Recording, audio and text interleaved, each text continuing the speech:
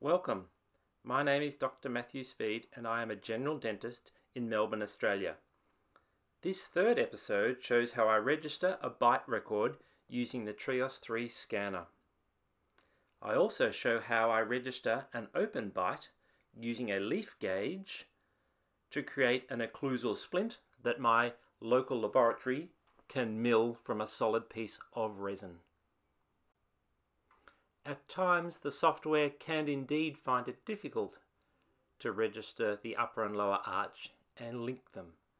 I have found that if I have done an accurate scan of the upper and lower arch, especially from the buccal, then the computer software can readily link the upper and lower arches.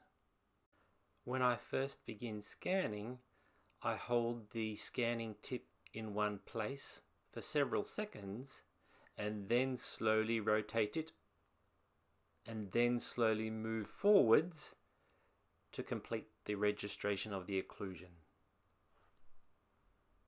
In this example, the software recognizes the occlusion very quickly and produces an excellent result. I find that if the scan is done well and there is no moving tongue, then I can always use the software to establish the bite. To summarize, start with an accurate upper and lower scan. Check that the actual bite is the real bite. Ask the patient to hold that bite firmly and then hold the scanner still so that it can register its location.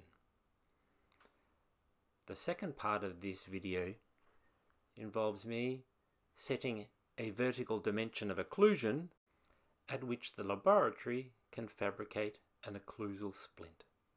Here I am using a leaf gauge to establish the vertical dimension of occlusion so that I can enable approximately 2 millimeters of material.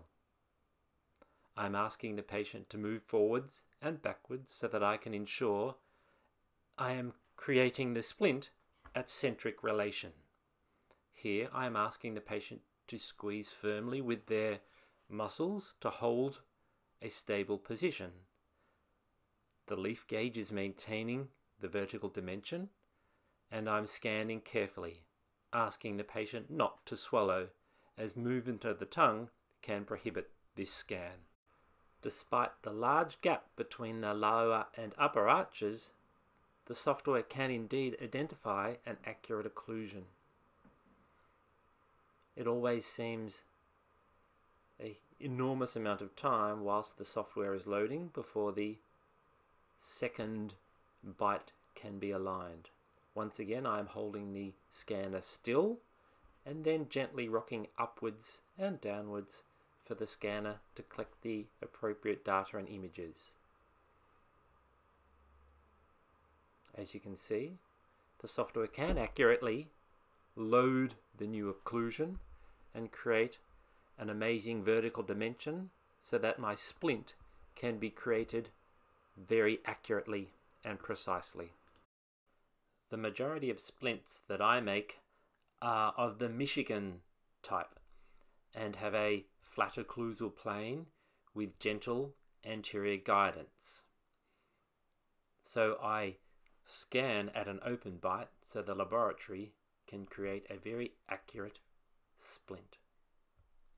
It is important that I set the leaf gauge with adequate thickness and that I create stability with the patient engaging upon the leaf gauge so that the left and right scans sync together.